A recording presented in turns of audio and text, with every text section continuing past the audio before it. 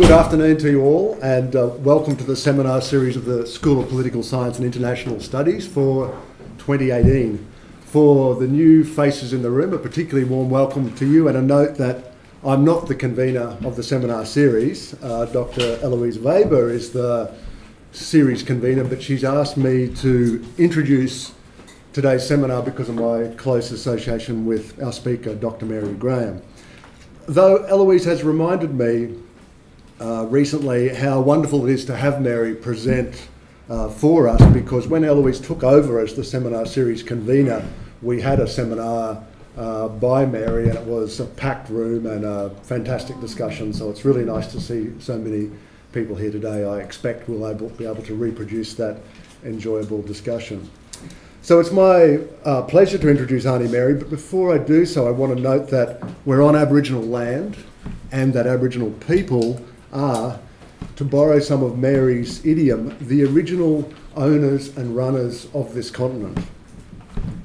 Australian Aboriginal people are probably unequivocally the earliest architects of human order.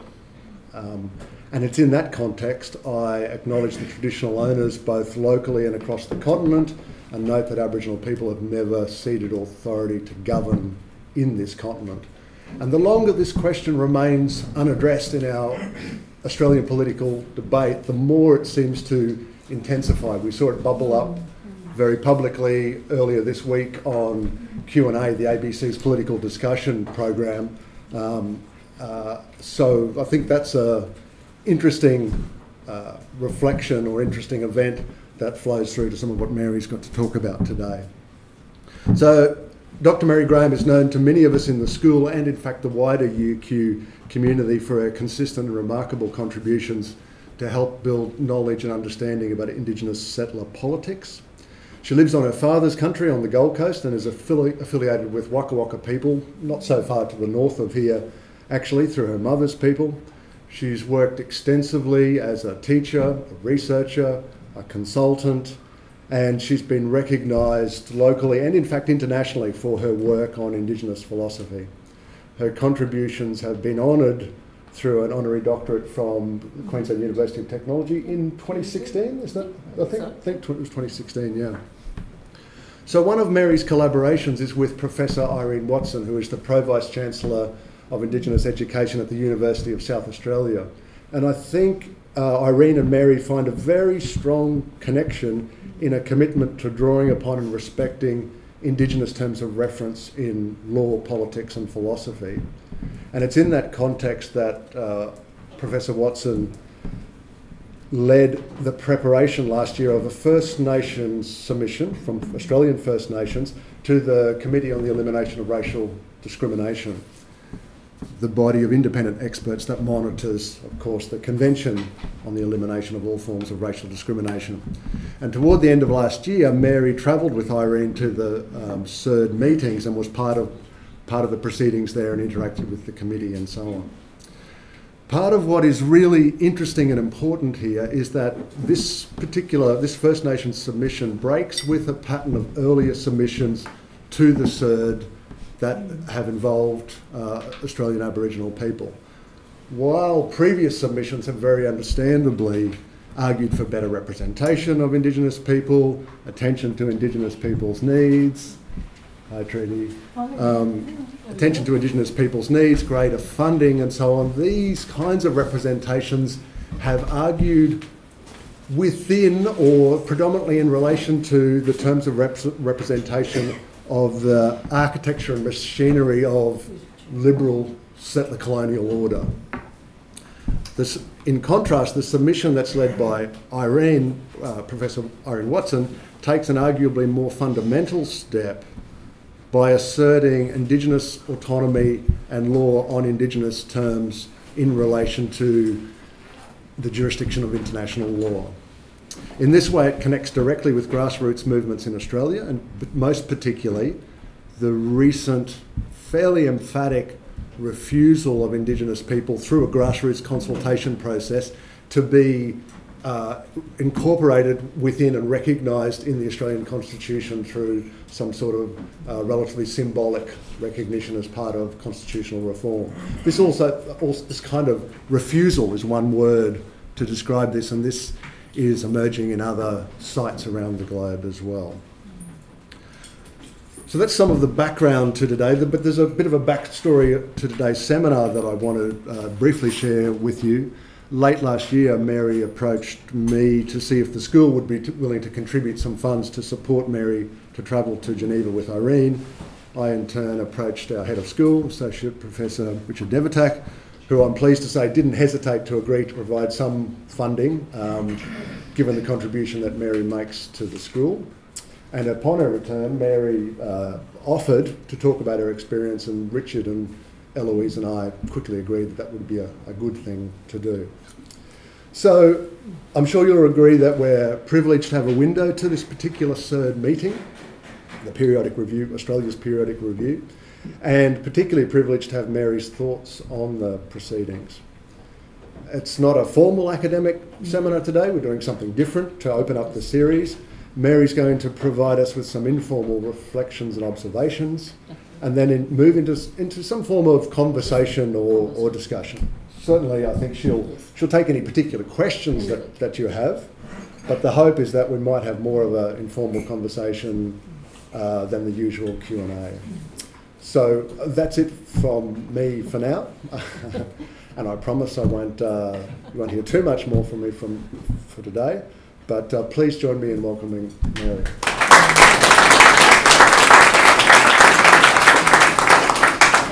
Thank you very much for that. And before I actually start, I was wondering, do you want to make an announcement about any kind of reproductive kind of happenings? Oh, well, we get into it, very important. I have some personal things going on. It's good to see we're keeping the informal character to the seminar happening, but for those who don't know, my partner and I are expecting a child. It was due a couple of days ago. It hasn't come yet, though I should keep an eye on my phone. So yeah, no announcements yet. But if I do have to go, yeah, Eloise will ably take over. I'm going to see Ren. Oh, thanks. Okay. So first thing is I'll acknowledge the traditional owners of the region in Brisbane.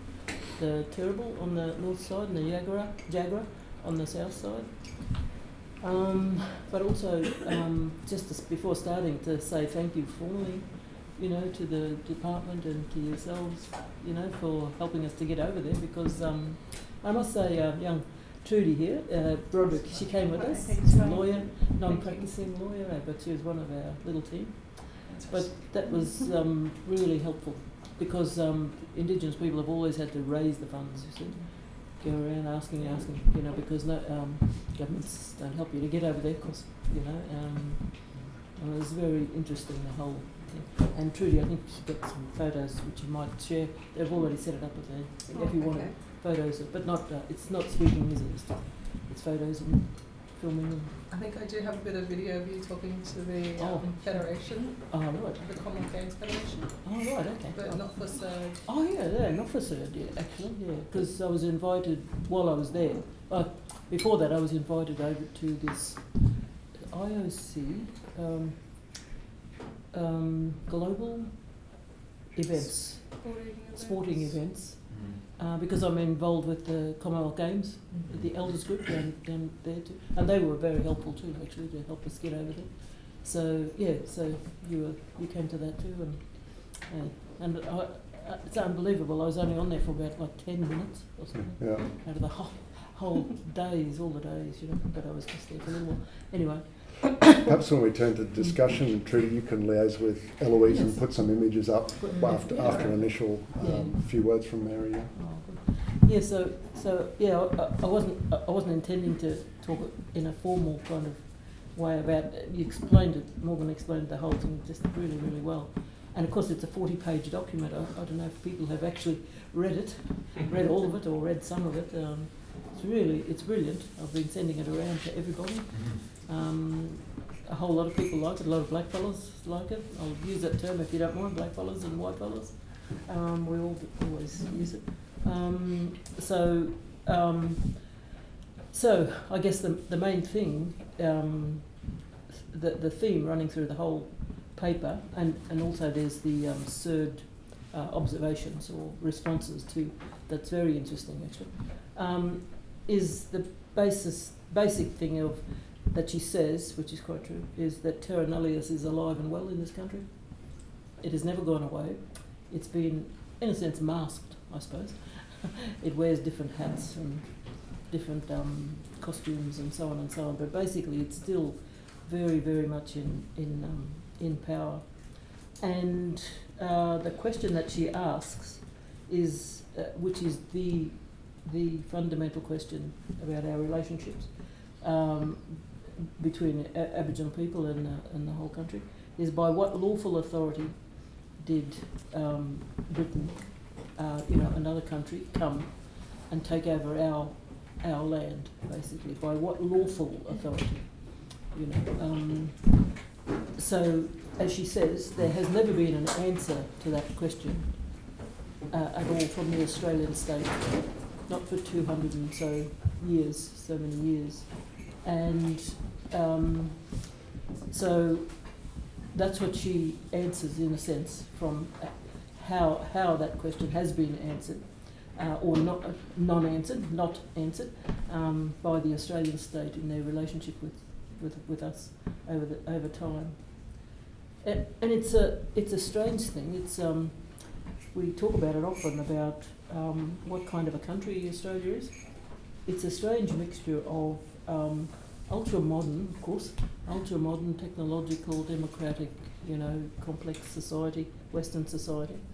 But in some regards, it's actually a very old-fashioned country, actually.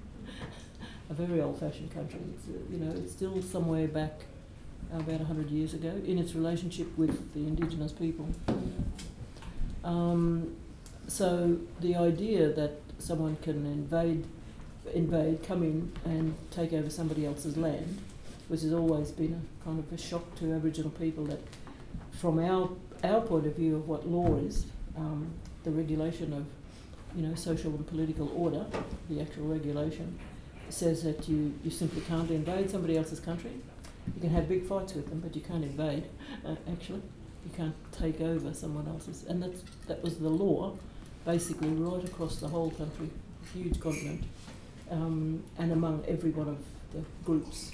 So it's not written down, it's an understood thing. And another side argument is whether that evolved or whether it developed. And because of our, the great age, social, society's age of our mobs, I suppose you could say it evolved like that, I guess you could. So here is this system, a lawful system. It is a true system because it's lateral and it's it's vertical, so it goes into the country. It's complex and it's efficient.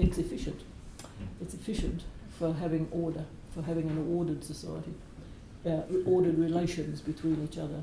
So invading wasn't, it just simply didn't exist. So a whole lot of regions across the world have this idea that it is normal.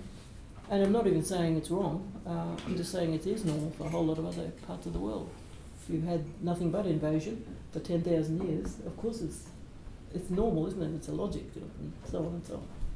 But here was one place that it didn't happen like that.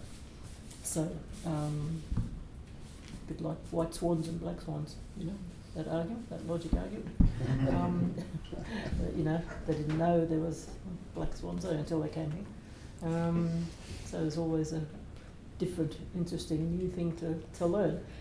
And her paper is really about our relationship with ourselves, our other mobs around the country, the rules. She talks about her own mob, and we all sort of talked about, myself, Trudy, Leslie Clements was the other lady.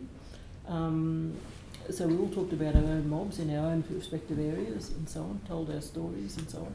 Not so much in the talk, but amongst, there was informal gatherings with the SIRD committee in other parts we had a chance to sit down and have coffee and talk and so on.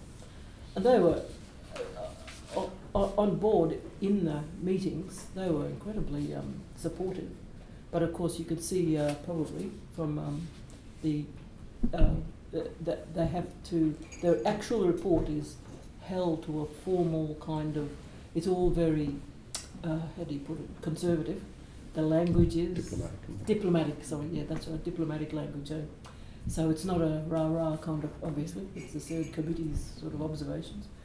But in action, in talking in the actual big gathering with the Australian government there, that was really interesting. They had a huge delegation, and the ambassador, I can't think of his name, the ambassador to the UN from Australia, I think he didn't really care for our approach, especially saying that Terra Nullius is still in power.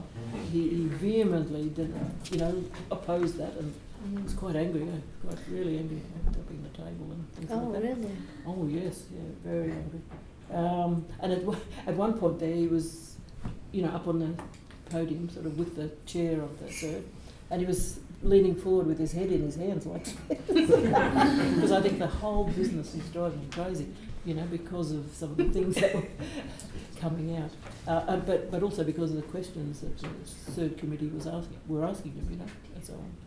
So and they were just really good. We presented ourselves as First Nations people. There were other Aboriginal people there who had been going for a long time, and they're an NGO. And I know them, and I'm on that part of that organisation too for years and years. But we thought of ourselves, and as you put it, we are not an NGO. We're not part of this, like you say, architecture. It's Western architecture. Do you know what I mean? And slotted in as, well, these are the people with the grievance, and this is our grievance, and this is who we are, and this is our title, according to the titles of all the other aggrieved parties around the world. So we're in this room. So we didn't approach it like that at all. We said we are the First Nations people. We are the owners and runners of the place, and that term, oh yes, we're owned by the country. It's a bit sort of weak. I mean, it's true, but it's weak.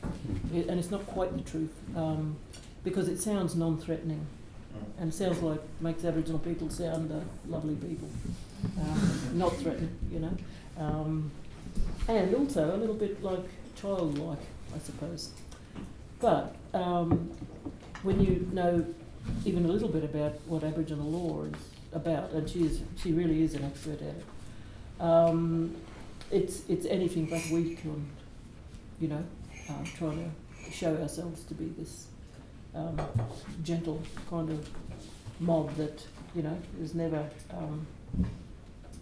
well invaded and doesn't have wars and so on and so on. So, and how strong it is and how long it's been strong for, and how it's embedded in us, the law itself, just like the land, genetically embedded. If there can be such a system where the land itself is embedded in us, genetically, well, in a sense, the law is genetically embedded in us too. So it's like that term, assumed knowledge. We just assume it's the answer or the response from Justice Gray in the Northern Territory, talking about things like the future problems of Australian law. The whole thing with Aboriginal affairs, Aboriginal people, is that it'll be a big problem in the future for Australian law, because Aboriginal people still imagine they own the country. It's quite right, actually. That and it is a problem. It's going to be always a problem, because it's not ideological. It's not an idea that's ideological. We don't think of it in political, ideological terms, that the country's ours and we will fight back and so on and so on. It's just a fact of life, actually. And it's something that Australian governments, sooner or later, for their own good, basically, and for the good of the whole country, actually, to modernise the country, they have to come to terms with it somehow or other. So, in other words, like treating 3% of the people as equals to 97% of the people. That's what it really entails, And she says, basically, all of this So we're First Nations people. The essential thing is that terra nullius is still in place. They try to hide it, Australian governments, excessive ones, even the best of them. Like the Fraser government, I know it sounds strange, the Liberal government, they did more for Aboriginal people. Do you know that? Everybody, I think a lot of people know that. Than Labor parties have ever done, for all the apologies. And as she says here, I think apologies more or less means, you know, talk is cheap, basically. It didn't bring about any kind of what do you call it? A change of policy about how we're treated. Do you know? It didn't mean anything, and these are some of the things that they brought up. Is that here we are, 2000, you know, in the 2000s, not quite 300 years later, and we're the only ones who haven't got any kind of treaty. You know, the only English-speaking common law country in the world that doesn't have any kind of agreement with the Indigenous people. We don't have any independent economic situation, you know, system, let alone a voice. No independent structure, like a formal structure, like a Congress. There's a National Congress at the moment, but it's been cut off at the knees because Australian governments they cannot, for some reason I think they find it very, very difficult to accept that we should and ought to have our own voice. So no independent policy making at all, none at all. Only governments make, and they have Aboriginal people working in government. You know. The idea of having an advisory group, which is always, I always maintain, is like a paper tiger. Advisory groups, you know, no formality, it's all informal, and hand-picked, chosen by government to be give advice to government, and so on and so on. So very much within the Western framework, Australian Western framework. So none of those things here in 2018 are still here, and they brought all of that up.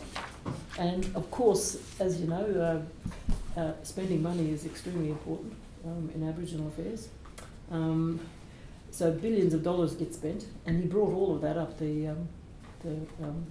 along with all the statistics about how much money is spent on Aboriginal affairs and Aboriginal people and so on. Billions, literally billions of dollars, you know, every year. And a very small percentage, in actual fact, gets to Aboriginal communities, which is why a lot of people are still living in third world situations in this very rich country. You know. But they were very good. They brought it up in that way.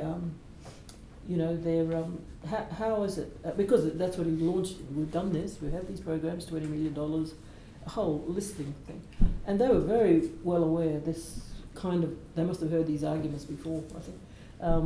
Is that this is the smokescreen. This is what we have done for the Aboriginal people. See, this is how much, but not one bit of it is controlled or managed or run by Aboriginal people. Not one bit of it, nothing. So you are completely, always, as she says, in different ways, giving me examples everywhere of how we are always made accountable. But states are never made accountable, really, and who holds the federal government to account about what happens to all this money, and the success or failures of it, and so on and so on. So it just goes on and on and on, you know, and it all does come back to terra nullius. That's the big question is what do you do about it? Another, how could you put it, in a costume, a pretense, choreographed kind of play called Native Title, you know, pretending to recognise us, you know, pretending that, oh yes, this is a seminal moment, you know, turning what do you call it, a milestone and all that kind of stuff. But that's very well taken care of by the Australian government, you know, very well taken care of, as she puts it in different ways. Sorry, I won't go over it because it's. But if you've read it, you'll see all these various case studies that she puts forward. utter failures to consult with Aboriginal peoples in right across the country about a whole range of things, what happens in their area, all to do with the environment, to do with mining, to do with development, economic development, and so on. And you only have your own voice of your own people ever to argue back. You know, you don't have any formal standing. You don't have any. And while our lot have different ideas about treaties too, you know, they're not all clones of each other.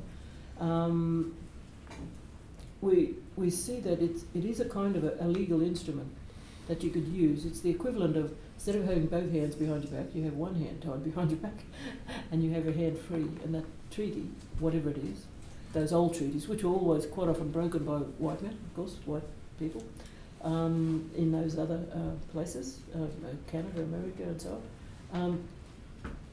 on.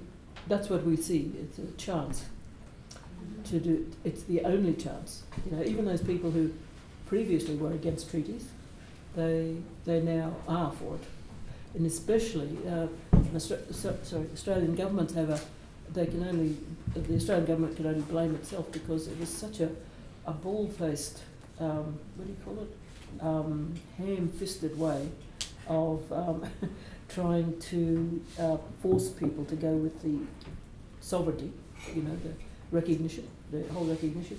That this is why people rejected it out of hand, a lot of Aboriginal people. They don't want to be part of some symbolic thing, as you're saying, you know, in that framework. We are our own people. Will stand and be responsible for our own status. We will determine what our status is. You know, we not only are owed that, we would declare that that's quite right, the proper thing to do for a lawful people and a lawful system in their own country over such vast periods of time. You know, they've got nothing to prove. You know, nothing to making excuses and so on. I guess I just want to leave it in an open-ended sort of way. And if people have read any part of it, or if you're very interested in any particular part of it, please look, just bring it up. And by all means, challenge us too. That's all right. Okay with that. Mary, sorry, Trudy. Yeah, sorry. If you want to say anything further, do you want to anything that Trudy, you introduce yourself. Sorry, I had the privilege of tagging alongside Auntie Mary and learning a lot from her and Dr. Watson. Absolutely learned a lot from her. And, I think the position paper really sort of spelled out what we see a lot, certainly in Queensland at the moment, as well with the Carmody report and the review of the Child Protection Act. And if you, I think part of her argument is if you look at native title law, it really is sort of just a kind of like the sidekick to colonisation, because when you look at what it does, it sort of says that you need to have maintained a connection with the land in order to assert your rights as an Indigenous person in relation to native title law. But if you keep taking our kids away, it doesn't really make sense to do that. And I think after I read an article recently about sort of like someone made the comment that why would you take poverty as a reason for removing children? So a parent or parents unable to provide the basic necessities through no fault of their own, through poverty, and then pay another family, a non-Indigenous family, double the money to look after that child. Wouldn't you just put the resources where they belonged in the first place? Common sense. So it makes sort of sense. And when you think about the article that Dr. Watson has sort of written and, you know, our position at the UN, it really does sort of support that argument. I mean, really, colonisation pulled a corker. It really did. And by its very nature, it's quite abusive. So, yeah, that's really... Trudy is you're a non-practising lawyer, aren't you? Non-practising, so I've I've done my time at law You've school. done your time. But yeah, so I definitely have an interest in this area, but more in discrimination. So, yeah. So we'll open up for some Open. questions in a Yes, minute. yeah. I thought I might just say something. Mary Yes. said Yeah. the committee was well disposed to the arguments that were made in their submission. There were other parallel submissions by Indigenous people, including at least one other that was very strongly critical of the native title regime. And of course, as Mary said, the language of the committee is very diplomatic and so on. But this, what I have before me, is the advanced, unedited version of the observations of the committee on the 18th to 20th periodic reports on Australia. And despite the diplomatic language, it's actually really strong language and quite strong points. For example, the committee calls upon the state party to urgently introduce a paradigm shift in its dealing with Indigenous peoples and to demonstrate the necessary political will to ensure that aspirational plans and programs become a reality. The committee, while taking note of the information provided by the delegation on the difficulties associated with carrying out constitutional referendum, regrets that despite long-standing demands by Indigenous people, their legal status is still not enshrined in the Constitution.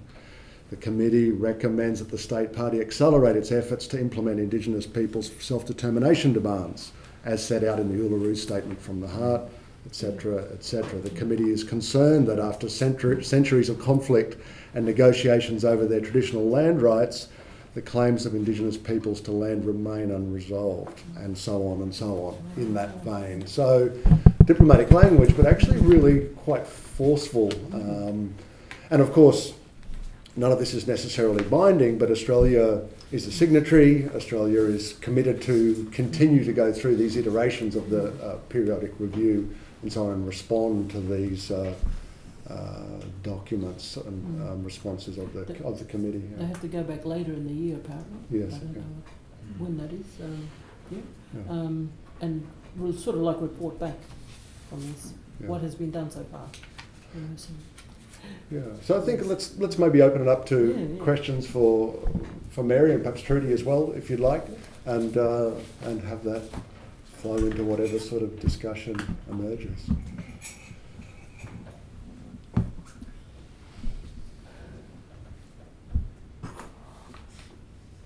Shahar, yep. I was just wondering about going to these international fora like CAID.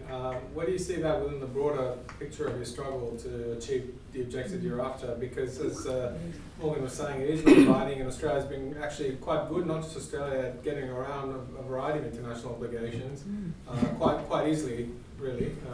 Refugees, another one. Yes. Refugee Convention. That's important. So where do you see that? What do you hope to achieve by engaging in these?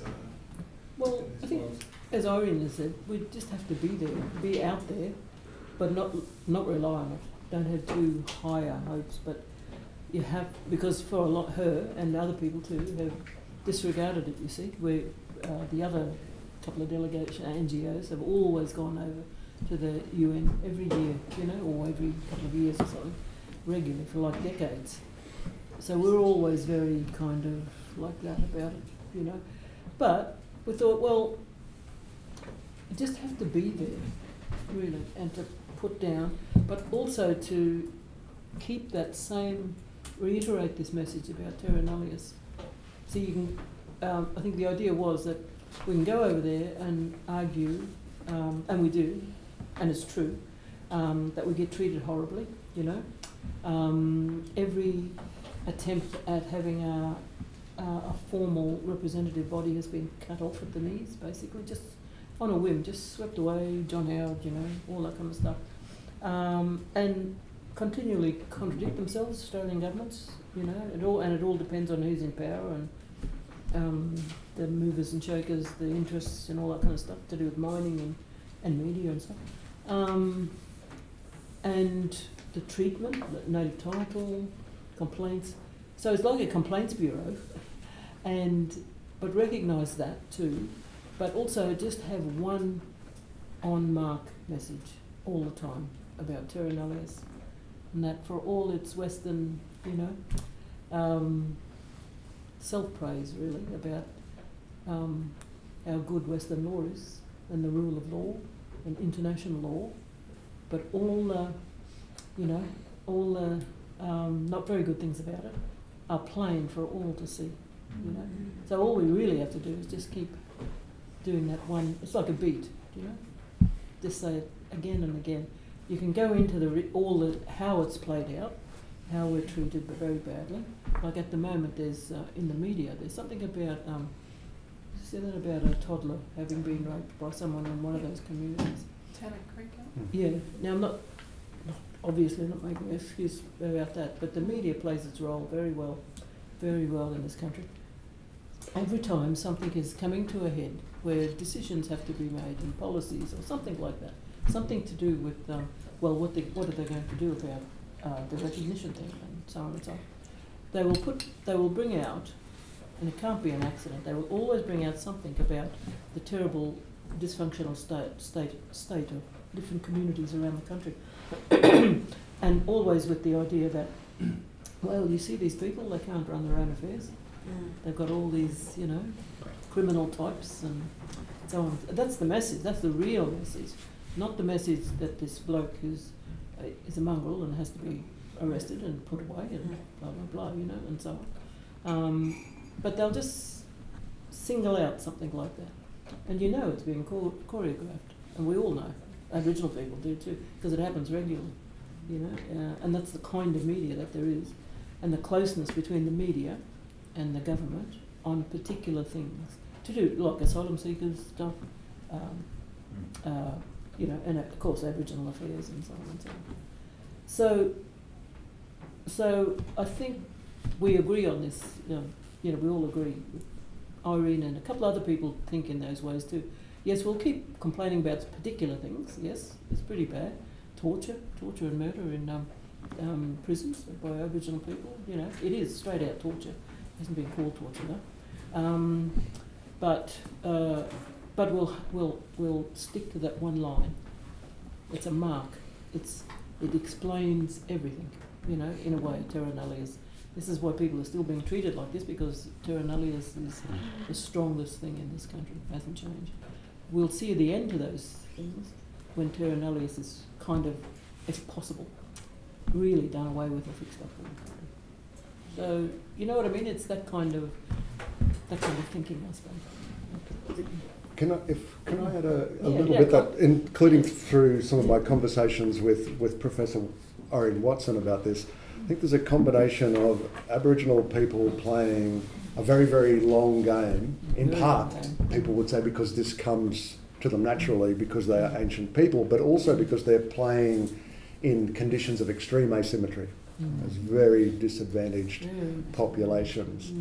And in that setting, one of the things that needs to be done in Irene's and Mary's view, correct me if I'm wrong, is to work at slowly changing the conversation, the discourse, if you like, around these matters. And I was speaking about Irene, to Irene about this, and in a way, this kind of document is almost trying to pitch out a couple of decades into the debate and discussion, and put a marker in and say, this is a reference point, an anchoring point for where we need to go.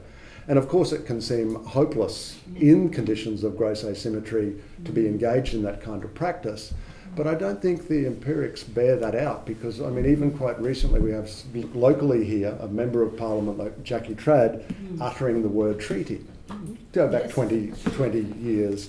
There would be, that might have been talked about in radical circles or pushed from the limits of mainstream political debate, but this is now happening. There is discussion about this. I think we need to be a little bit cautious about this too. South Australia and Victoria are in the process of negotiating treaties, but an important corrective on this is, of course, they're not treaties, because it's only the federal government that has the authority at international law to negotiate treaties. So they're agreements of some sort, but nonetheless they're significant movements. So I think the point is, when you're playing a very long game, if you keep this beat going, that we are owners and runners of country, we deserve to be interlocutors in conversations about governance in this continent, then eventually, hopefully you can get somewhere.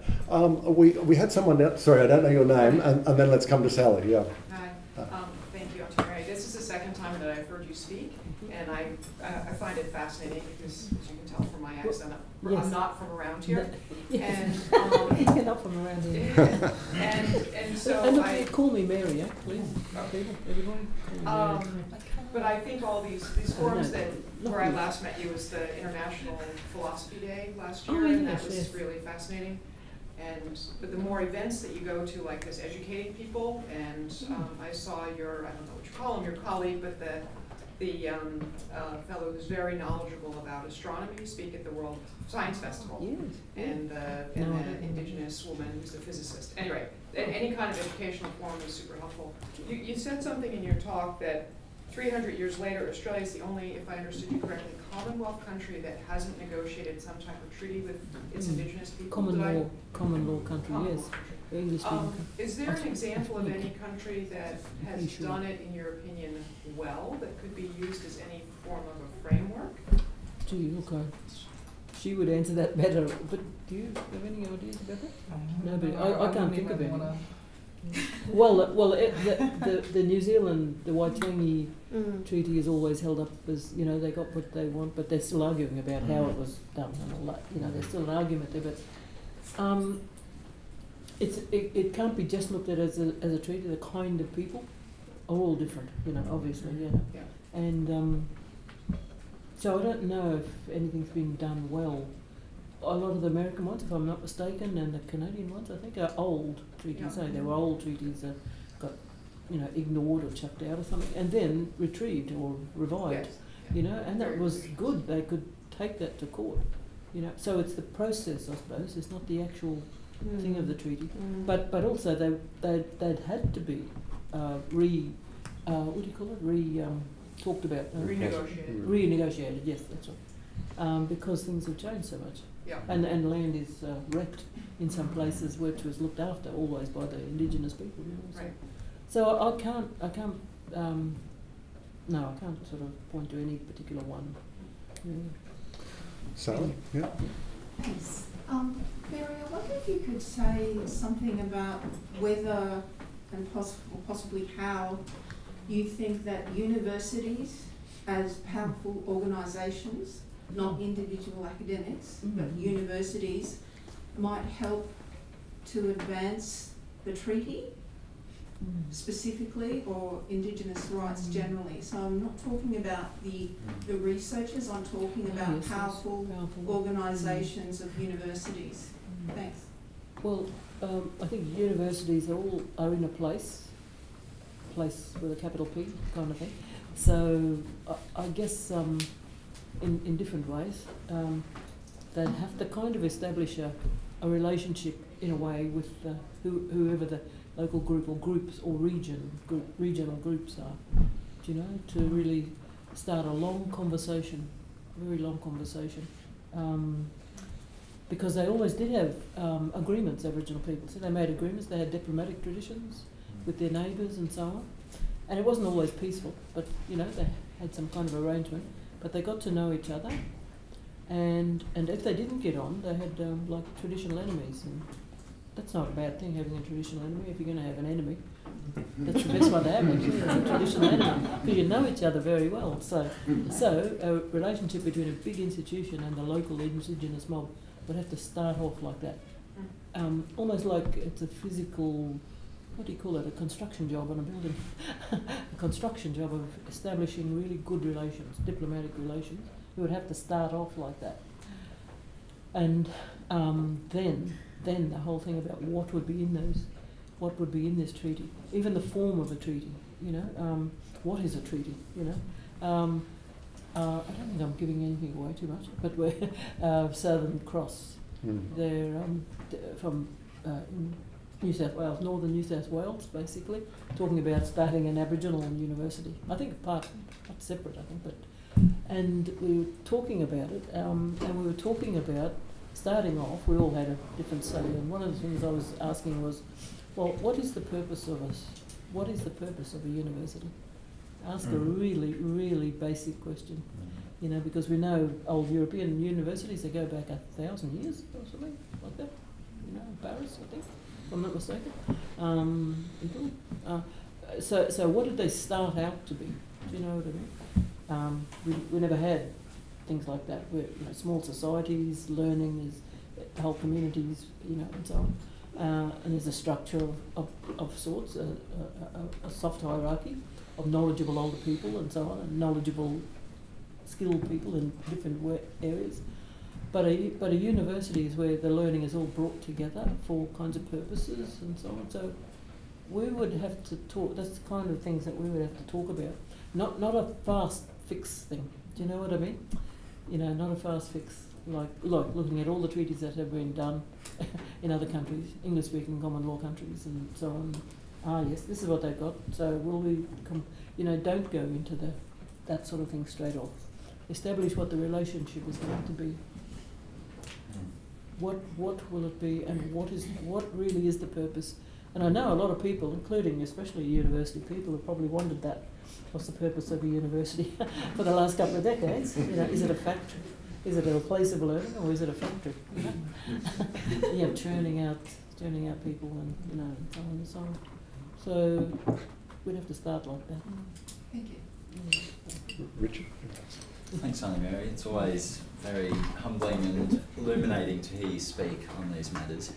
I just wanted to ask about the word treaty, but also ask about the word makarata. Is that the way it's pronounced? Yes. It's a word that was new to me, and yes. really came, I guess, out of the Uluru Statement from the Heart. And around that period, I started to hear that word being used, and I'm not too sure if I've got it right, but I think it means a kind of discussion or dialogue, negotiation. Yes. And I wondered what getting towards it.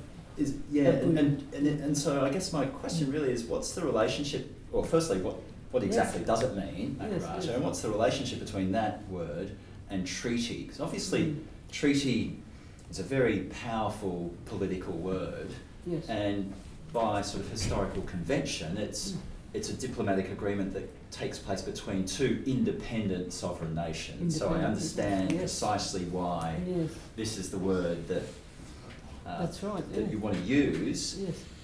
But then it creates problems. I don't know if problems, but it certainly creates a challenge for everyone on all sides of the discussion about, well, what might the kind of endpoint look like? Where might this makarata and then potentially a treaty lead? Will it remain the case that the two nations are independent and separate, or is there a possibility that it will become something quite unique, a treaty that's about unifying? I don't know what your thoughts are, and I'd certainly like to hear what you and Trudy and others are thinking about those kind of key words, because I think they're really powerful. They are, The only thing I'd start off with is, first of all, the language thing.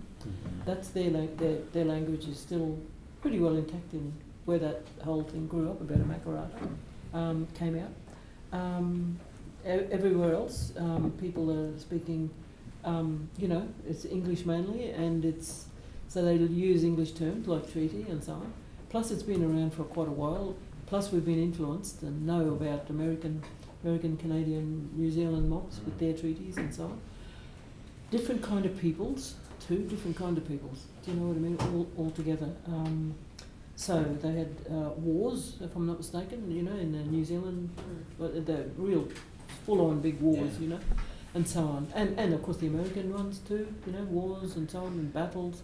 So it had to be brought to, so battling groups brought both sides, to a kind of treaty stage, across a table, working it out and so on and so on. So it is a bit difficult in our way of ordering things. Because you probably wouldn't have a treaty after sort of battles. You see, you'd have this relationship, and as I said, you'd work out what your rules of engagement, things like that. So you wouldn't try and see into the future about where will it end. What are we aiming for? You just work on the here and now, basically. But especially you have to have your own law. You have to have your own idea of law, of lawful behaviour in your own area. And that's the thing that's always hard for me to understand about Western law. you know, we can point to all Aboriginal people, regardless of language and place and so on. We can all point to the underlying principle of the land is the source of the law. I'll just give you an example down home where Commonwealth Games is going ahead. Lots of Aboriginal people have different ideas about it.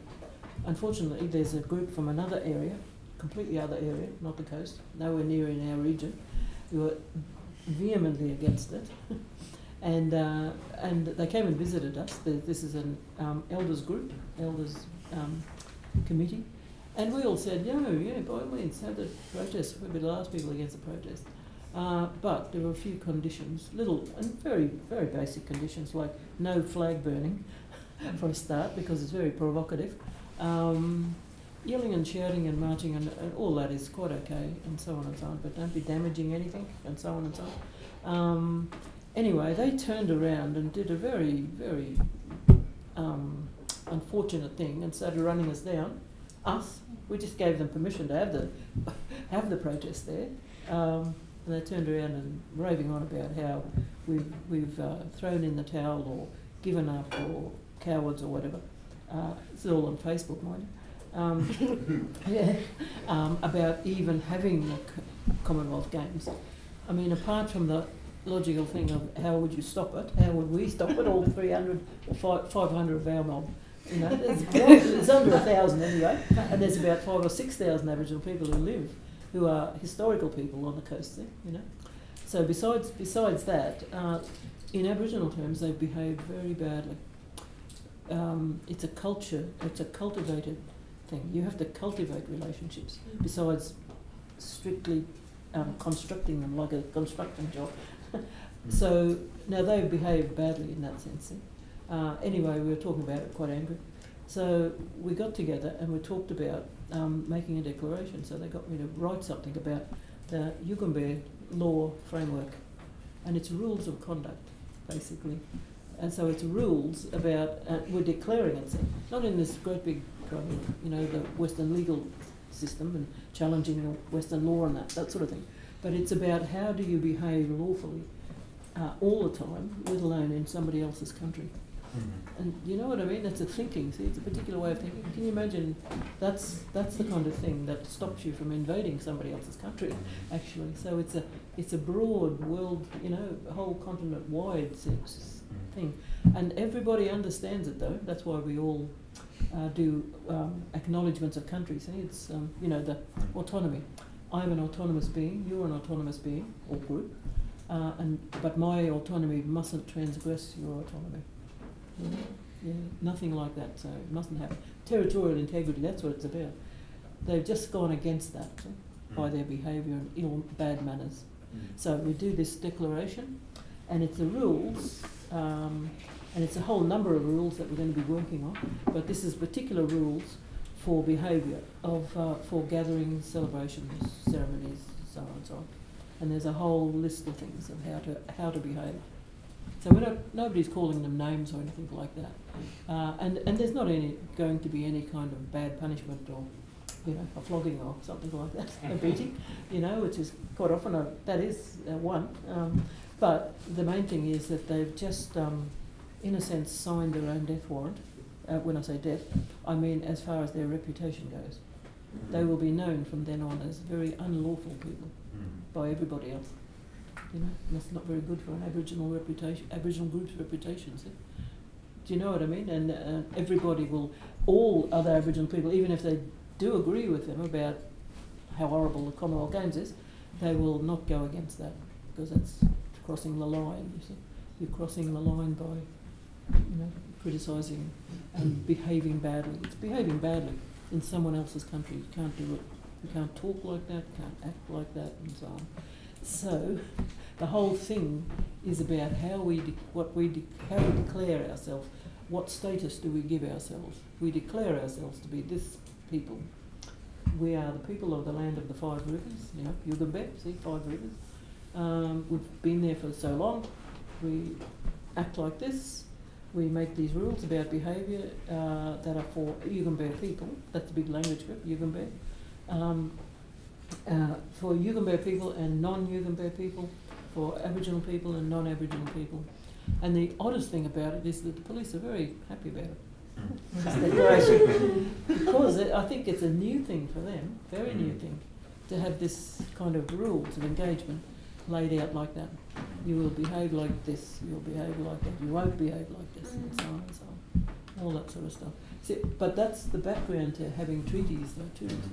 So we would have to see that, or we would see it, we know it, but we'd see it in any kind of agreement or not, or whatever it's called. See, we might come up with a different name altogether, you know, a Yugambeh word. There's a lot of the language of Yugambeh is still pretty good, you know. And we would do the same. So we would start from that,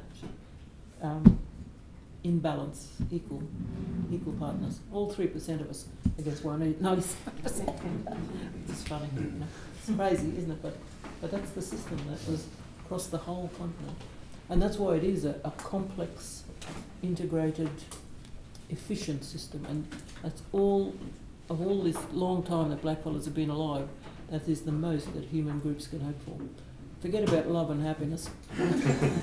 All you need is, like, you've got to aim for an efficient one where people are included. It's an inclusive system where people have, above all, have confidence in their system. I don't think that's slowly going down in the West, I think, if I'm not mistaken, and it can't be based on force either. Had a really, almost a blazing row, but not quite, with a French fellow, intellectual, I'm not quite sure what he was, a uni person at this new economy thing. He just would not believe that you could have a system like that that is not forced. You know, you've got to have you make peace or something like that, and you've got to have some outside force that enforces that peace. And that's not an Aboriginal way, you see. You've got to, it's got to come from within.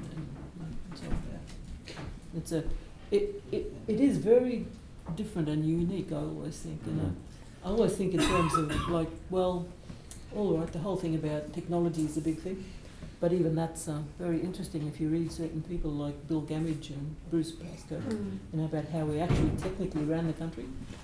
And so, you know, we didn't have any, you know, what do you call it, monumental architecture, you know, great big plates, you know, but we did have I think, a monumental concept about human ordering.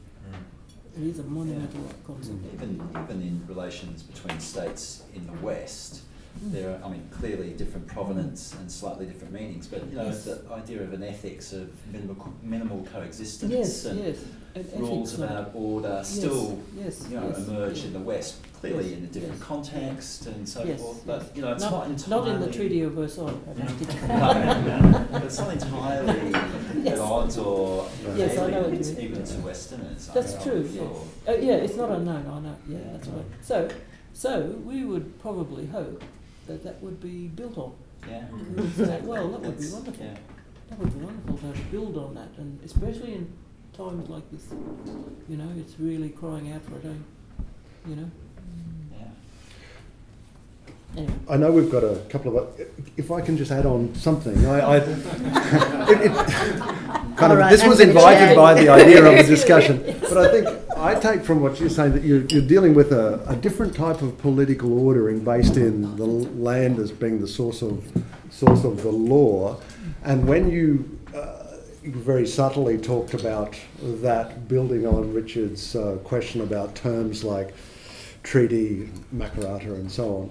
But I think part of what you're highlighting is the importance of making credible and meaningful progress by putting these two different forms of political ordering in conversation with each other. But I think that brings us back to Richard's original question about terminology. And I think in situations of gross asymmetry, to draw on something I was talking about before, it's very tempting for Aboriginal activists, Aboriginal people to latch onto a powerful term. Yes, sovereignty is another one that's latched onto by Aboriginal people. But it doesn't, but this is tricky because those powerful terms don't necessarily reflect or convey in any way the different form of political ordering that Aboriginal people are working with and from. And so I think then the possibility for the type of conversation that Mary's talking about is very fragile and needs to be gently nurtured, so that if you're talking about treaties, you don't allow the logic of treaties and entailments of treaty making in conventional forms to overrun the conversation. So I think I just wanted to make that point. We have a few people. David is next on my list. Mary, thanks. Really powerful and always great to hear you talk. My question was about how do you see the cooperation between this kind of formal, high-end, international, large-scale activism and work and the sort of red-hot, powerful activism that's happening on the streets around Invasion Day this year? Yes. When all the time media representations and politicians are working so hard to make sure that any of those, you know, red-hot activists get shut down and defamed, and how do you link that respectable, very powerful international activism with that stuff that's happening on the ground and is always being used as a tool to particularly silence young Indigenous people? Yes. Well, I don't know what to say. It will just continue to happen. But I'm very just to understand the what do you call it, the thing of it, the detail of it. We work with Lyndon Murphy. He's in the process of writing this wonderful book, but it talks about. I mean, the idea is, you've heard of Pemulwuy. Is it Pemulwuy? Pemulwuy and the other guy, Bennelong, and that they represent two different ideas with Aboriginal people. One is the resistor, the warrior Geronimo type, kind of thing, and that's right. And the other one is in a way, the diplomat. He talks about the peace, and the getting on with each other and so on. And instead of looking at that as a kind of, don't look at it, he says, as a kind of a contradiction. It's not a contradiction, actually. It's quite a normal, general part of the whole kind of ordering. Do you know what I mean? You have both. You actually have both. And it's not like good cop, bad cop kind of thing, playing off each other against the enemy, or whatever. It's just two different ideas about the nature of the nature of conflict, really, and they have to both be there. I put it a slightly different way between the relationalist ethos and a survivalist ethos, and they're not in opposition. They're not either or.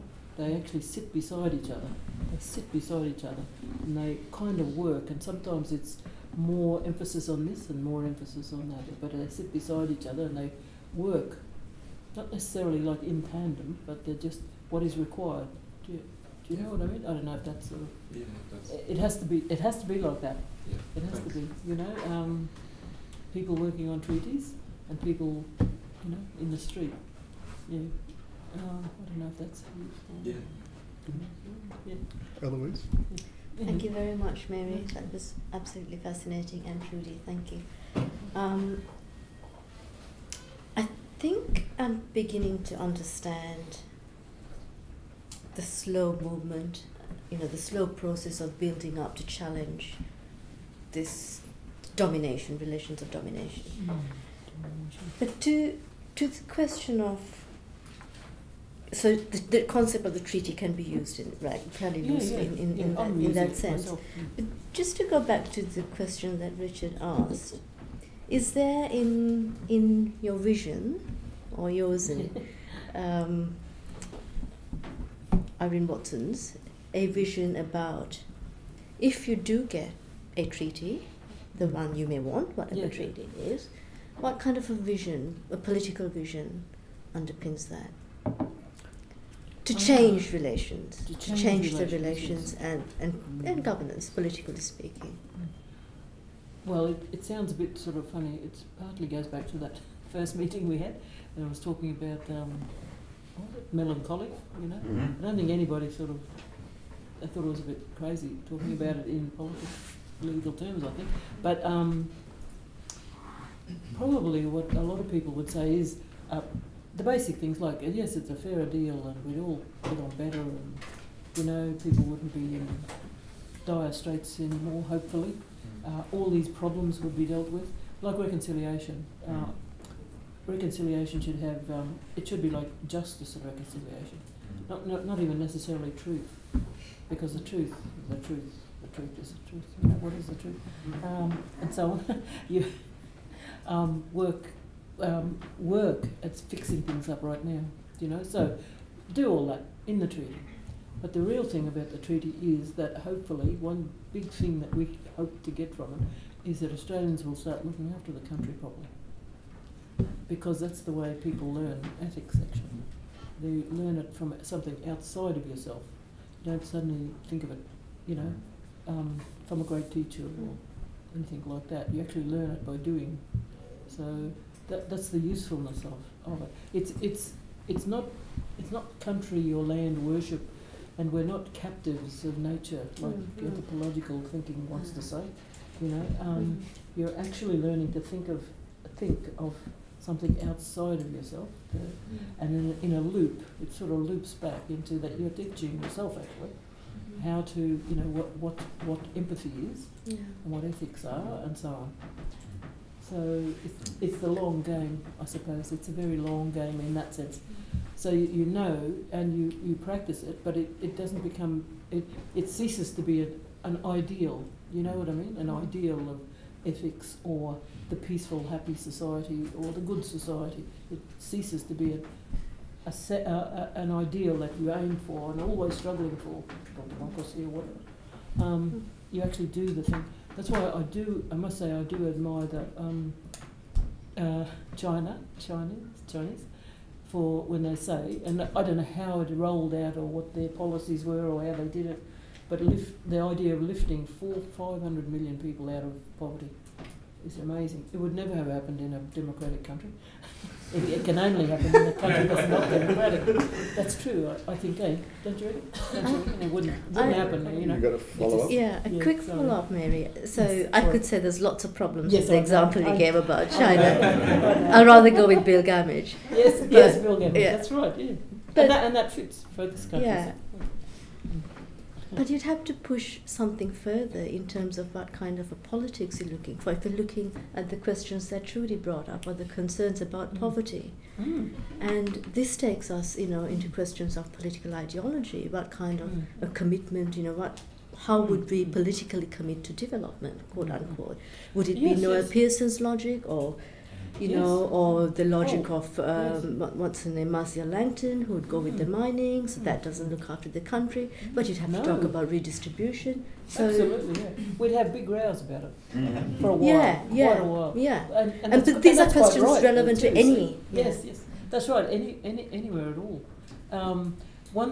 I suppose one thing that might stand out is that I guess we'd probably insist on Aboriginal people, and I don't mean it in a fundamentalist way, Aboriginal people running Aboriginal affairs, truly, because that's where half this money goes, actually. It goes, and I'm sorry if this is offensive, because there's some really good people working in Aboriginal affairs. It goes billions of dollars towards paying off people's white fellas' mortgages, basically. Do you know what I mean? That's where the a bit like huge aid amount. more generally. Yeah, that's right. You know. So we'd see if there was still such a thing as Aboriginal affairs, Aboriginal and Torres Strait Islander affairs, we'd want to run it, but in our way, in our terms of reference, within our framework. See, it would have to be run like that. So that would take a lot of negotiation. Martin? Yeah. Thank you so much, Mary. That was splendid as always. I just had one thing when you were talking earlier about common law countries and this whole problem about treaty and accommodation and everything. And I remember years ago, you and I had a conversation about Sami and Finland. Now that's not strictly speaking a common law country, and neither are the other neighbors. But what's interesting about that case, insofar as there is something different there, and I think that's what we hooked the conversation on then, was that in a sense 3 sovereign countries, Sweden, Finland and Norway, had to do something together about this, right? And had to do it in a way that kind of acknowledged both things about the country, and maybe that's part of what changed it. But I was just wondering whether you had any kind of throwback to that, where looking at places where people kind of got on a little bit with thinking about treaty making and with autonomy, and without entering into the register of sovereignty and separatism and all that sort of stuff. Just as a it's just behaviour. Yeah. isn't it? It's just Yeah. Yes. agreed upon things. Plus, I think the indigenous people are not hugely overwhelming population, No. and not in threatening the economic well-being of the mainstream and so on. And where they are sort of, I'm only guessing here, they're far out or north or whatever. You know, they're not. Yeah, no, it's an area. All but that sort of stuff. The interesting thing, in a sense, from my perspective, was that actually the 3 states Yes. have to stop doing what 3 such states normally do. Right? So in a sense, they change. That's kind of important. That in That in is. That's doing incredibly something there, important. that can't just continue as by the normal scripts, in a sense. Now, that question before about where treaties have worked, you know, that would be. Sort of. I mean, it's, Yes, there that are is. problems everywhere, but they're not yes. anywhere near as the Yeah. ones in Canada. Or So they don't actually have treaties. yeah, they do. I mean, there's Oh, they certainly do. lots of recognition in terms of, you know, what's due legally That's what I to thought, yeah. Sami people, what their rights to roam are, what their claims to land is, and that goes across national borders, which is quite interesting. So it Yes. had to be. That is interesting in Yeah. itself, isn't it? Yeah. No, well, that sounds more like what we would probably, and we've had people going over to meet with Samis, and Samis have come out here actually to talk with us and so on about how they got on. And what really impressed everybody though was the fact that they had their own parliament. Yeah, exactly. They had That was their one own of the things that, formal that's one of the things that we yes. get. Yeah, that's definitely would be a, you know, and it's run in our way. National Congress, I'm a part of it, even though it's been cut to pieces financially by the government. It was an attempt by Aboriginal people. It's an Aboriginal idea, but government money, unfortunately. And they set themselves up just as an incorporated body, really. But they set themselves up according to trying to reinvigorate the old system. See, so it's gender balanced all the way. Co-chairs of everything, male and female. Every different group, chambers and so on, is male, equal male and female. 20 men, 20 women, 20 men, 20. You know, 3 chambers. Every different area of it. Ethics council that I was on. Male and female, exactly. So that's not just that is a political structure. That is the old political structure made modern. See? Do you know what I mean? We would run it like that. That's exactly how it would be done. You know? That's why I admire Finland. I think it's run by women, is it? Virtually, isn't it? I think, I'm not quite sure. In very powerful positions, but it's not our system, of course. But something like that would, if we were running our own, having a parliament, you know. But it mightn't be called parliament, an assembly or something like that. But that's the other thing, though, too. It is where 400 or 500 different language groups. Just imagine they're all like 400 or 500 local governments. Each one with their own laws, and of course there's not half that many now. Of course they've all gone or disappeared and so on. And of course, what's the word? Genesis? Not one Genesis. There's 500 Genesis. So it's very much the lateral system and so on. So then there's no boss of the whole thing, no hierarchy. And that can present as intractable complexity, but in fact work is beginning to happen regionally, where groups are developing forms of recognition among themselves and organising in regional blocks and so on. Any other questions or thoughts that people want to pursue? Yes. Yes, thank you. Yes. I'm Umar. I'd like to thank you very much for the fascinating presentation. What I remember about the case of recognition of indigenous rights was in Ecuador and Bolivia, in which they acknowledge Pachamama as, and then they give rights to the indigenous people as a guardian of nature, which is acknowledged in the constitutions. But I think the problem in the last 2 or 3 years is that when it comes to the regime change and the rise of some kind of neoliberal government, Right-wing government. they also faces the issue of land grabbing, Yes. which involves multinational corporations. In the context of Aboriginal people in Australia, how, I think, in the global political economic world, the issue of land grabbing investment is also an important key. So, how is your perspective on that? With great difficulty. Because, like you're saying before, some Aboriginal people want to, they'll go with that. There's nothing romantic about living in terrible poverty, so they have to, but how they work it out, and that's the difficult thing, because this is where you do want a kind of a general political kind of system, I suppose, to back it up. But then, even when it does, it gets bought out, or democracy. That's why blackfellas generally aren't Democrats.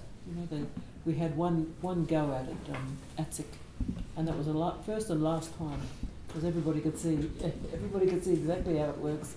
It doesn't work for everybody at all, and you end up with anyone. Anyone in power, you voted in, not the one you want.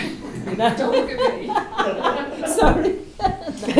Well, no, I'm thinking of anywhere at all, But they could see that, that the people with those sorts of ideas, let's forget all this old stuff. No, literally, some of them are saying that. Let's forget all culture and stuff. I'll tell you who that is after. You probably know. But they'd say, we've got to be modern now and do all this other kind of thing, and they'd agree with the mining stuff, very happily, or tell us, yes, it's a good thing to aim for being middle class, that's what Marcy has said, somehow, like that's some sort of saviour thing. But, so those arguments will go on. Unfortunately, because the state, is on the side of those Indigenous people who want to go that way, that's what we've got to look forward to. But we will still aim for our own cultural integrity, territorial integrity too. We've got one last question to finish off.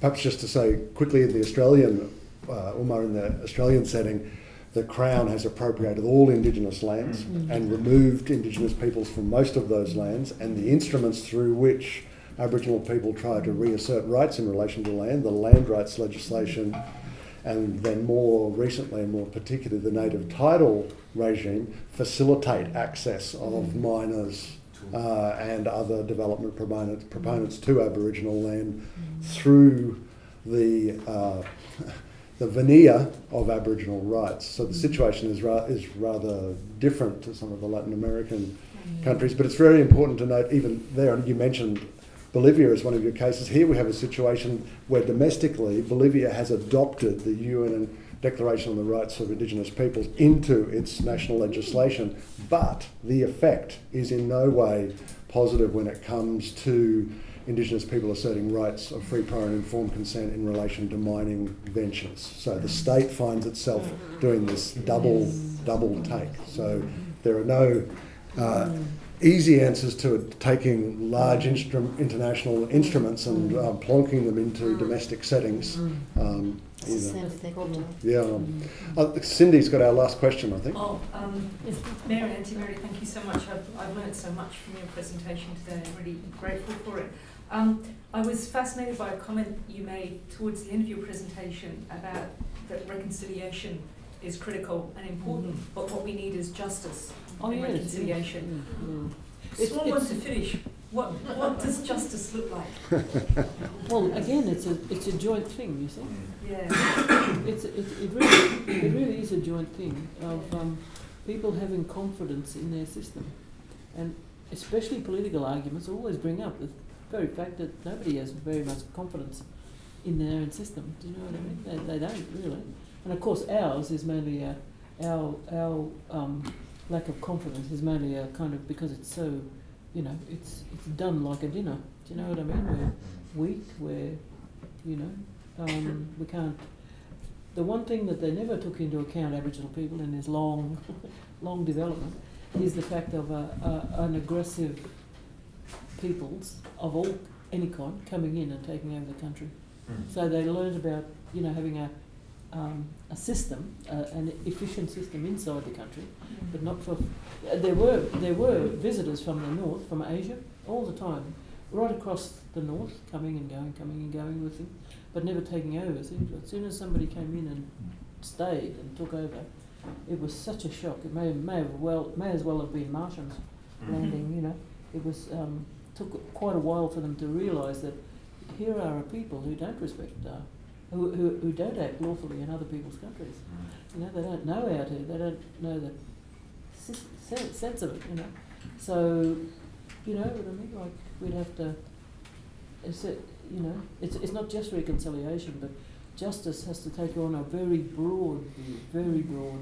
Not the Western legal, not the Western legal idea about justice, and, you know, justice and law, justice, and, you know, with melancholy.